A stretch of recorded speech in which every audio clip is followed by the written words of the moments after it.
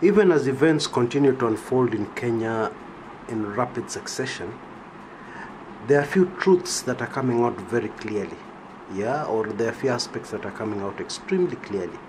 Yes. One of them is the fact that the Luo community in Kenya are being targeted. Okay, that has become extremely obvious. Okay, now if you doubt, let's just take in this chain of events, all of them in the public domain, and just tell me what you make of them when you put them together. You will remember that just before the elections, a media report came out that alarmed a lot of people, okay? And this was the body bags issue, yeah? We were informed that a lot of body bags had arrived in Kisumu, okay? Now the interesting thing, and take very careful note of this, there was no report of body bags being taken anywhere else in Kenya, okay? No other hotspot in the country received body bags. Now, for those who are not familiar with Kenya, in Kenya, body bags are not very common, okay? Body bags are a very foreign thing to Kenyans. Indeed, body bags are mostly used by organizations like the Red Cross, yes, which is an international organization, and they would tend to distribute the equipment in a similar manner to all their branches worldwide, yes. So body bags may be common with the Red Cross, but for the rest of the country, body bags are things we see in movies. And so Kisumu receives a lot of body bags, okay? And then somebody plants a story in the media and says that the body bags were donations from the Red Cross. Remember that? And of course the Red Cross is very quick to deny this, because obviously the Red Cross is accountable to their head office for every equipment they receive. And therefore you can imagine a boss somewhere seated in the Red Cross headquarters reading the papers that in Kenya the organization has donated body bags. What do you think they'd think? They'd think maybe their supplies, yeah, which are always in short supply because the Red Cross is kept very busy worldwide, yeah, are being embezzled and given out as donations. You know, there's some fishy business going on. And so the local Red Cross naturally were very quick to deny that report, and they said they had not donated any body bags. So where did the body bags come from? They were obviously purchased by those who had already anticipated trouble with the 2017 general elections, yes, and were making elaborate preparations for that trouble, preparations that were more elaborate and more widespread and more massive than anything we have seen in this country before.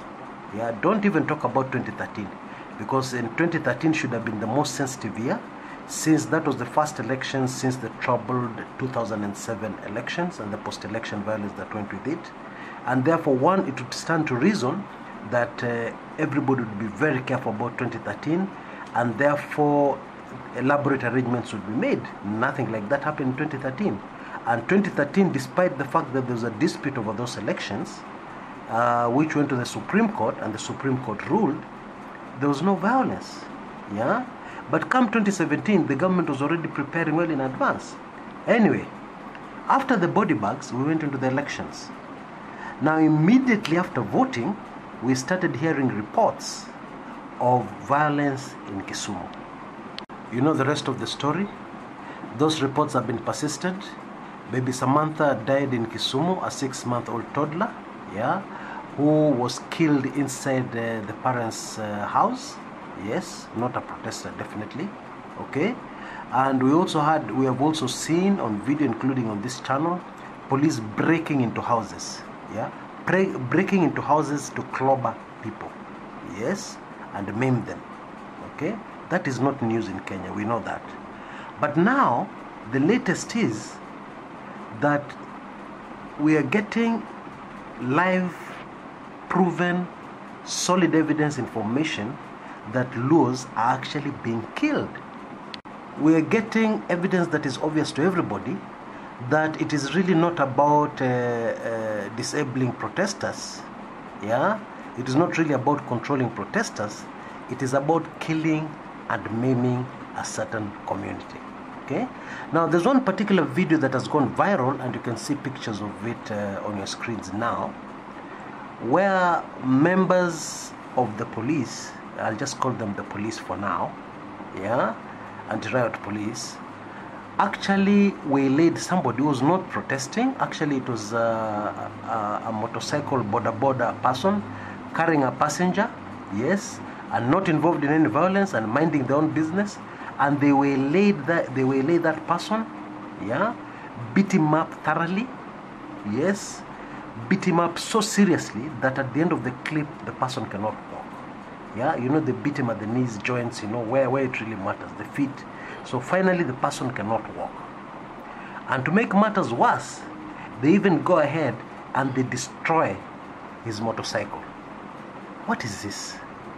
Now, after these latest developments, one cannot help but go back to the earlier claims, yes, that in Kisumu, people were being killed and the bodies dumped into Lake Victoria.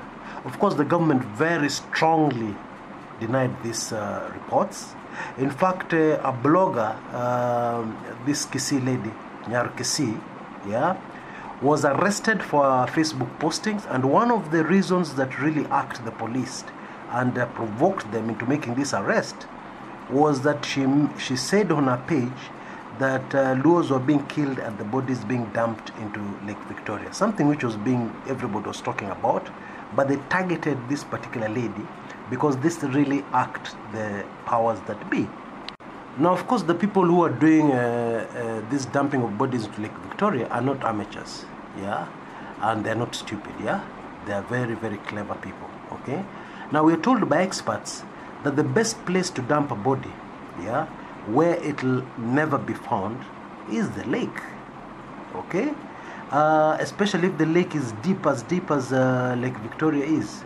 If you dump a body there, it'll never be seen again. Okay, that's the general conclusion we get from experts. Okay, now because you and me know that there's a greater power involved in these elections, by some miracle, some bodies actually managed to float to the shore and they were recovered. And guess what? These bodies had bullet wounds. All that is in the public domain. Okay, these reports have appeared even in the mainstream media, yeah, Daily Nation, The Star, and so on and so forth. Now, the latest developments can enable us to comfortably conclude that those stories that were strongly denied by the government must be true. Yes, because it would all fit like a glove. It would all make sense that this thing has been continuing, yes, and that the latest we are seeing is just a consistency in the way the Luo community is being treated in Kenya by the powers that be. So what's really going on here? Yeah, what's this ethnic cleansing all about? Because I don't think I can call it anything else. Yes, the definition of ethnic cleansing, kwa sababu si vizuri kutumia lugha wenyewe vibaya. Yeah, we must be sure what we are saying. Yes, ethnic cleansing means the mass expulsion or killing of members of an unwanted ethnic or religious group in a society. Okay? Now, I know how serious what I'm saying is. I know how weighty my statements are, but they're not coming from the blue. I've started by telling you the body bag story. You have read those stories in the media. In fact, you can just go back to Google and you just Google all the stories, everything that has happened in Kisumu since this mess in Kenya started, and then just piece together, you know, put the stories in chronological order, put the articles in chronological order, put everything there, even the claims, yeah, the unproven claims. And when you look at it as a whole, yeah, there's no court in the world, even the worst kangaroo court, cannot be able to look at all this and tell you there's nothing happening. Nobody in their right mind can look at all this and tell you there's no ethnic cleansing going on. Now we will try and answer this mystery, yeah, because this channel is not about getting emotional. This channel is not about giving unverified information. Yes, this channel is about truths, solving mysteries, yeah, coming up, understanding issues much more, yeah, and putting our emotions aside as we try and understand and unearth what is really going on. Okay? So what is this targeting of Luos all about? Why the Luos? Yeah? Why even get so excited that you take body bags into Kisumu in advance, well in advance, even before the election started? Yeah? What is this all about? Now we're going to take a short break. When we come back, I will give you some information that will just hit you so hard that you'll not want to believe it, but it is absolute truth. It makes sense. It explains what is happening, and it makes me sick to the very pits of my stomach. See you in a little while after this short commercial break.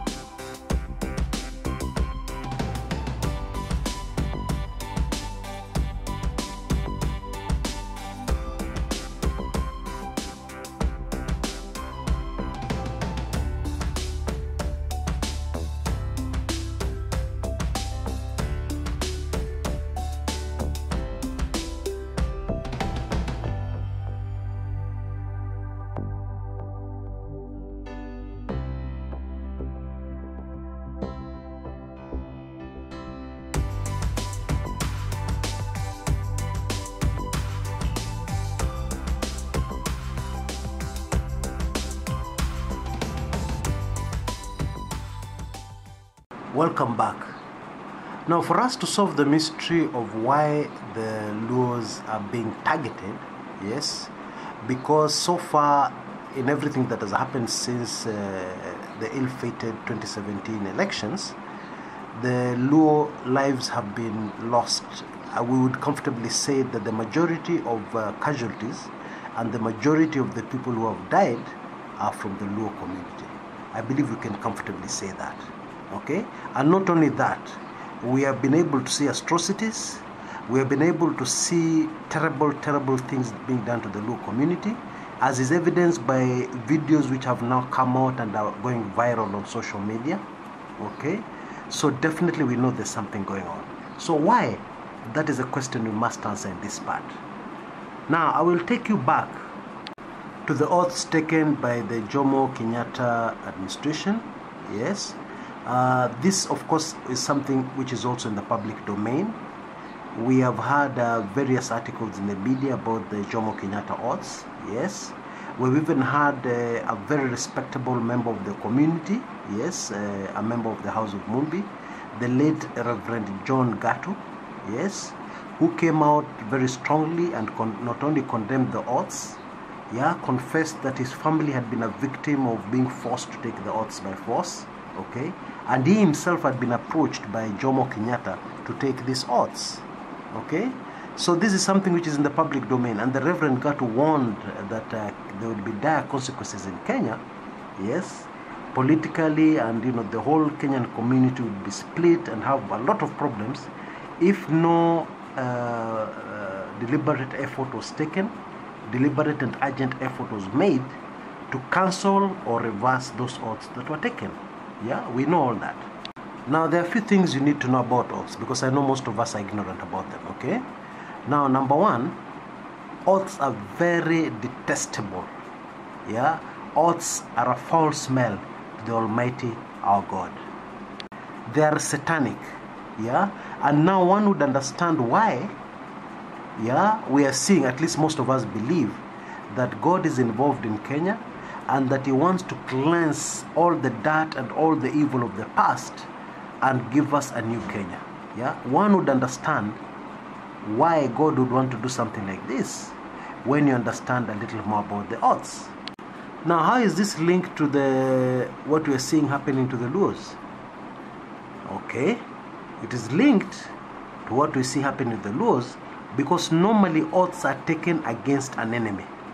Okay, oaths are taken in order to ensure that the person who's taking the oath is involved not only in defending those the owners of the oath and the community or the part which is taking the oath, but also to be able to not hesitate when they're given orders to deal with, yeah, people perceived to be the enemies of those taking the oath.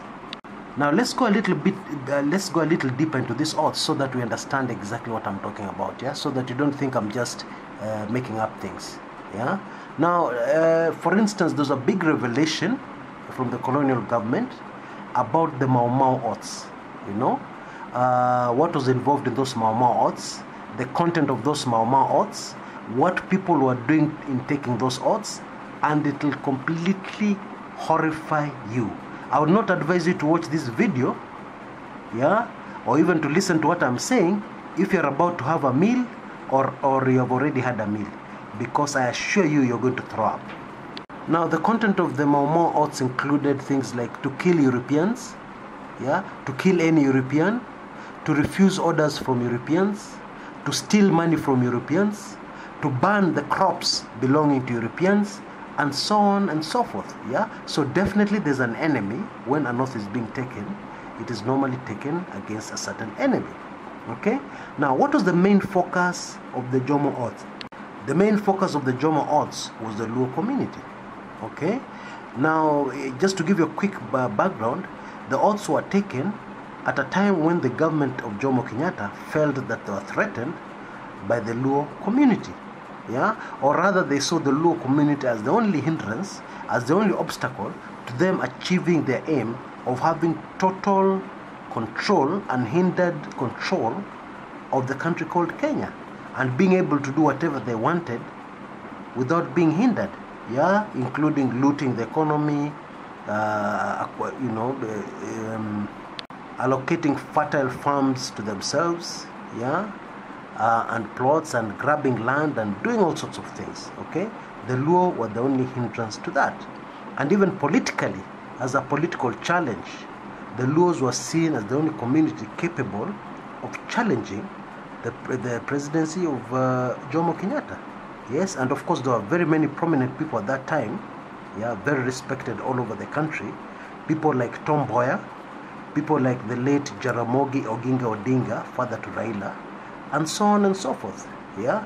These were people who the government saw as threats, immediate threats to the presidency, okay. So the oaths were taken against the Luo community. And it is important to remember, when you take an oath, if you decide to break the oath for any reason, like for example, if which is very unlikely, but for instance, if reason comes back to you, you still cannot break the oaths, because there will be repercussions and consequences, because you have already sworn, yeah.